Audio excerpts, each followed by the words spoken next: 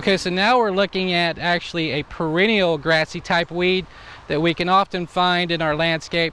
Typically, if you have higher mowing height areas, or maybe if you have a yard you take care of and then maybe a larger backyard where you only mow it every so often, you can always see Johnsongrass pop up.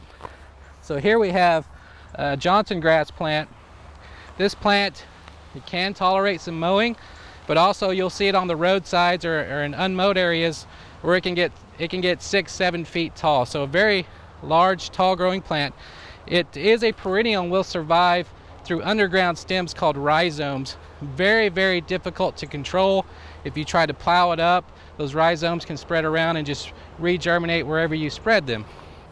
So this one, mowing can help if you not let it get too tall, but you got to fight the ones that come back from rhizomes somehow.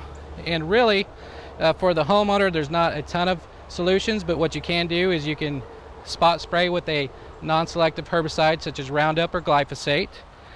Also, there is a product, a more professional product that you can get called Certainty, which has some good activity against Johnsongrass. And that you can ask maybe a lawn care company or a home and garden store to help you out to find that. Basically, it's always going to take repeated applications no matter what you choose, not something easily controlled.